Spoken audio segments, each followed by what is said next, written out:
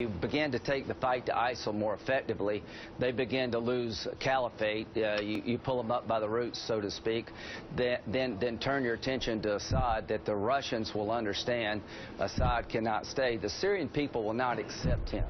At the end of the day, the Alawites under his enclave, we've got to reconcile with them. They're worried about being slaughtered, so you have to have a diplomatic path as well as a military path. But I think the Russians are not going to fight for Assad. Senator, there is a growing consensus that Syria is already a failed state, and a growing consensus that, as you alluded to, Jordan is under siege from refugees to such an extent that Jordan is in danger of collapsing.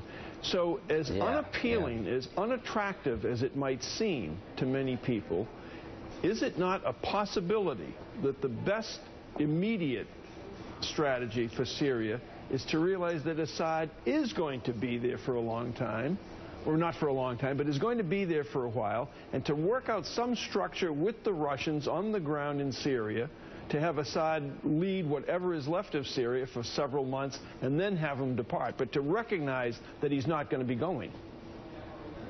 Well, I think the goal is to make sure that he does go, because if he stays, then he's a recruiting tool for ISIL and al-Nusra and the other Sunni extremists, because he's a puppet of Iran. Under no circumstance can he be allowed to be a legitimate leader of Syria, because the war never ends. But finding a transition for Assad, I believe, only happens when he sees a military change, when the tide of battle changes, and the Russians and everybody else realizes he's not going to stay in power, because the Syrian people can come after him after we deal with ISIL. There are no good options left, guys. I don't want to sit here and paint a rosy picture. There are no good options left. I'm trying to pick the best of the bad options. All right. Senator Lindsey Graham, thank you as always. It's great talking to you.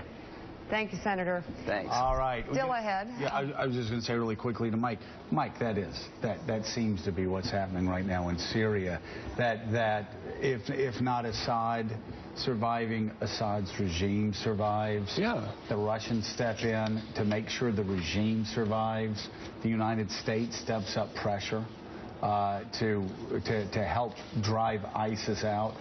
And when they don't have Syria as their home base, things become much more difficult for them quickly. Yeah, I mean, right now, I mean, we've got seemingly two priorities: get Assad out and fight ISIL. Well, let's have one priority.